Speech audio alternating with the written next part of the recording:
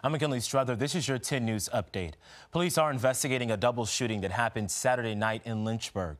Investigators say they responded to a shots fired call just before midnight. This was on Grace Street. Officers say they found two men with non-life-threatening gunshot wounds. One of those men was taken to a hospital for treatment. The victims describe a male wearing a surgical mask and a gray hoodie, and one victim observed a white car leaving that area.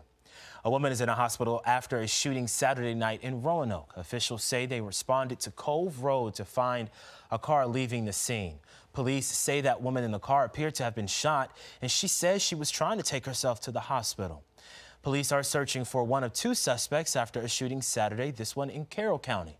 Officials say a man was shot during an altercation in the Ivanhoe area and was taken to the hospital. Authorities say they are looking for Danny Williams for his alleged involvement.